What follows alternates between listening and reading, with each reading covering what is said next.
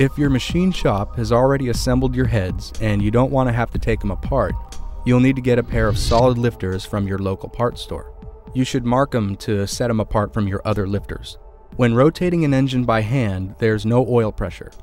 Stock valve springs are very strong, and when the cam starts to push up on the lifter, the plunger inside a hydraulic lifter would push down inside the lifter body. This is because there's no oil pressure built up inside the lifter to push it up. A solid lifter won't allow the push rod to sink into the lifter body.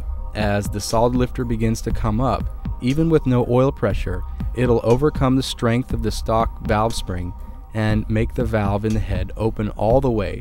If you need to build one of your heads with the stock springs for the test, pull the correct intake and exhaust valves out of the organizer tray for the number 1 cylinder head. Make sure the valves have some lubricant on the stems.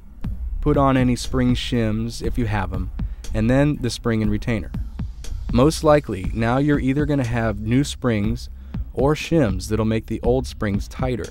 So squeezing the valve spring compressor by hand right now might feel a little bit tougher.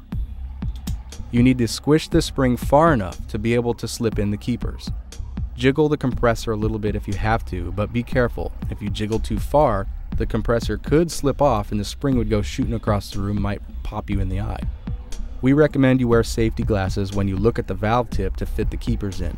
If you can leave a hand on the keepers to prevent them from falling while you release the tension on the compressor, it'll help. Now your cylinder head is ready for the test. Have your pair of solid lifters nearby.